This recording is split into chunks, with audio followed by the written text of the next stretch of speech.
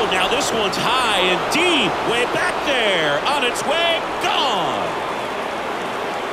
He sends it out of here, and they boost their lead. It's 10-2.